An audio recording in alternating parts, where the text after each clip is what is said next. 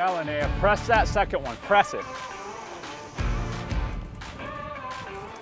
Hi Linnea, here we are again at Duthie, freezing while Simon is in Mexico, living it up in the sun. I did just get off the phone with him to talk to him a little bit about some key points for what we're gonna do today, which is steep face jumps. do you know what he said? No. Nothing different than regular jumps. So, and it's true. And that's a great thing. So we're going to talk about why and kind of go over it. But we're going to talk about the difference between this lip and that steeper lip that they have on the side of this. They've built some like steeper faced lips on the edges of the jumps if you want to go a little higher. And so we're going to talk about how to hit those and how that changes the way you jump and what it does. Okay, maybe we could talk about the mental side too, because it is funny, he says, just, you know, do it the same way. But I think for a lot of people and myself, it is more of a mental game when the jump face is really steep. Because you feel like you're gonna hit it and go up, and then people have this, I've even seen it in how-to videos, talking about getting back on the bike. That's a very advanced move. I won't say that I don't do it. When you'll see me on Double Trouble, absolutely, but that's an advanced move, and this is about how to jump these correctly. You know, you have to have a solid base first. Let's just hit this, get warmed up, and then we're gonna go actually get some like truly steep-faced lips. Okay. All right, let's do it. Cool.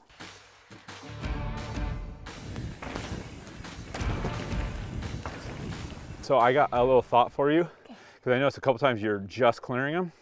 Think about pressing a little bit harder and holding a little bit longer. Really press into that lip for these, because we're not going real fast, to get that extra pop. Okay. Is this all driven through my feet?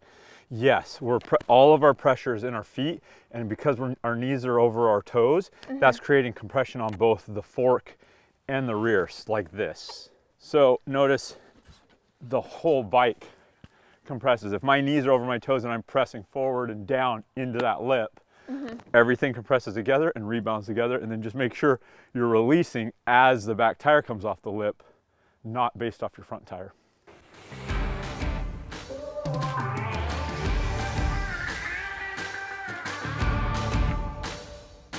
So that was fun, got warmed up. You know, now let's go like really hit some steep face jumps that have the matching steep face landings.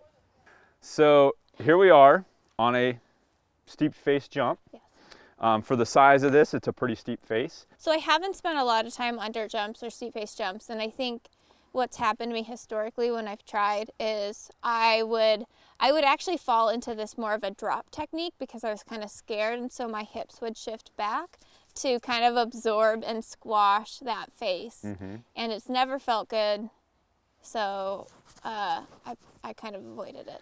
Yeah, so this is going to be the biggest thing people do wrong on these jumps, is the bigger and steeper they get, the more the confidence goes down, because you see this big wall. And so I think it's even more important, like when we were talking about step downs, is the last thing in my head when I'm jumping a new jump is reminding myself that it's knees over the toes, pressing in to get even compression on the fork and the rear suspension, and having that compression and staying forward is the last thing I need to do, because I know that's the proper technique and I know that will create the arc. Because this is all about energy and what you're doing with the energy.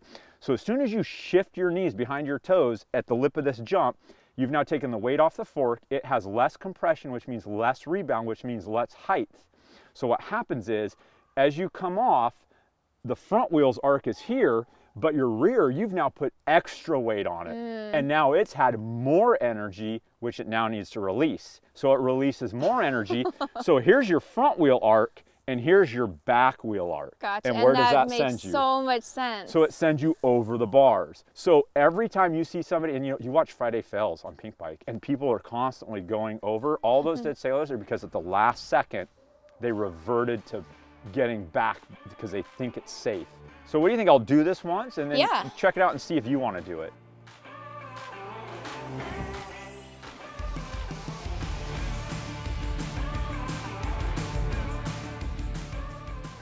So what'd you think? I am grateful that you did it at a slower speed, so I could see kind of what I might be up against. Yeah. Cocktails. Oh, does water count?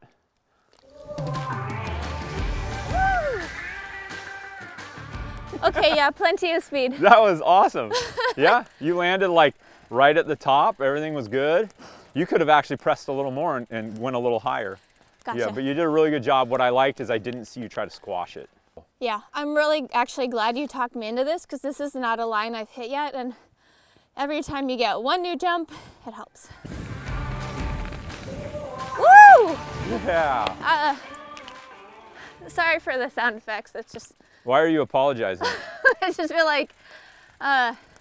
There's no apology needed for having fun. Isn't that the whole point of all this? The woo is literally the point is to have fun. It's more like I'm surprised, you know. Let's it's keep like surprising you a then. surprise woo. Woo! All right, well, let's go down and check this other one out. Okay, sounds good.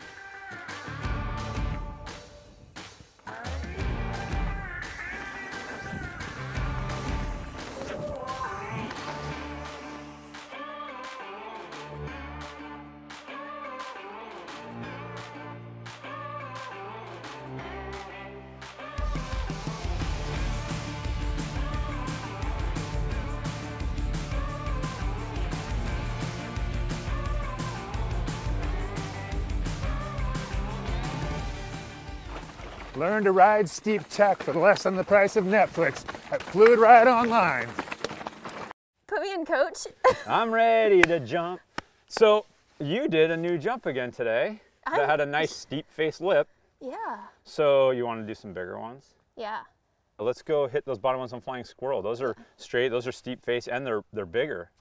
So what do you think? Yeah. Work our way up.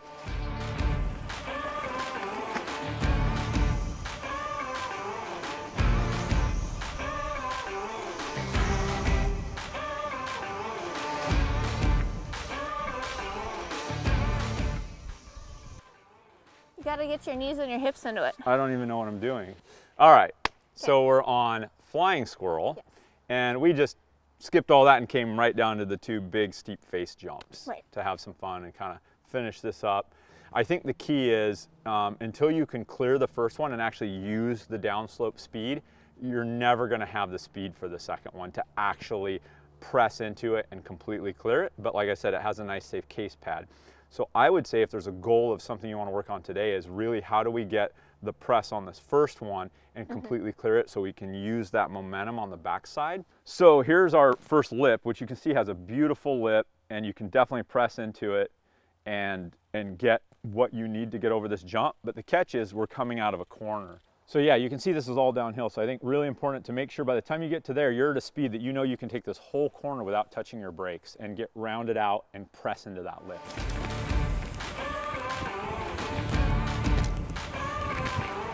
You came around that corner and you had the speed, and I think the good thing is you didn't get back because you were concerned of the size of it, because you know when you hit this big jump you have a big arc and it's a big movement, and that's a change that you have to get used to, going from mellower jumps that go across to now when you create these tall jumps you have this up and down, and that's a new feeling.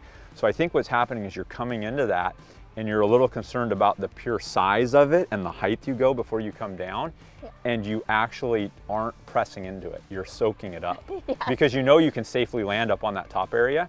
So I just watched you go around that corner. I'm like, oh my God, she's gonna clear it. And then all of a sudden you just like soaked it up. You actually didn't press into the lip. You still could press harder.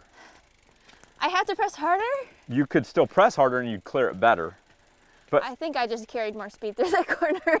So I'm watching this and I'm noticing one thing right here. You're still back, your knees are behind your toes, so you're kind of pressing, but you're kind of like giving up on it, and see there you're really far back. I'm sitting. So let's really focus on keeping our knees over our toes and letting that bike come up that lip and arc and come back down. Okay, cool.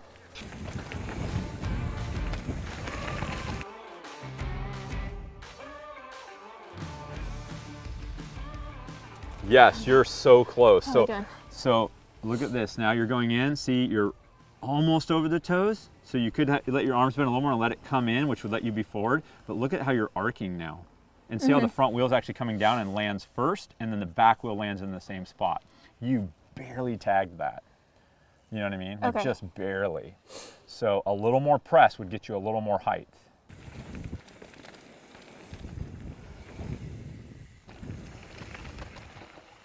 So there you are. Your knees are still right there. You're really close.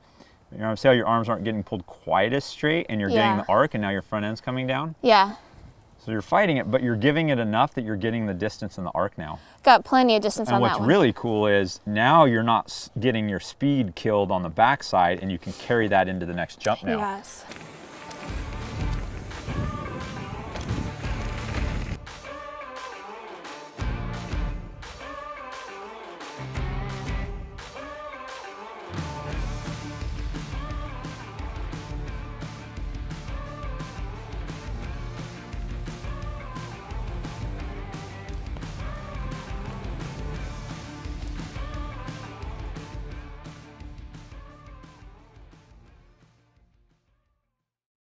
We did some steep face jumps today.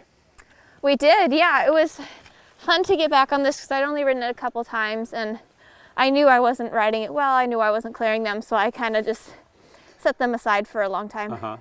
So what do you see as being the big takeaways for today? Well, looking at the video really helped because what I saw there was, number one, not compressing too early, which we saw on this last jump a little bit.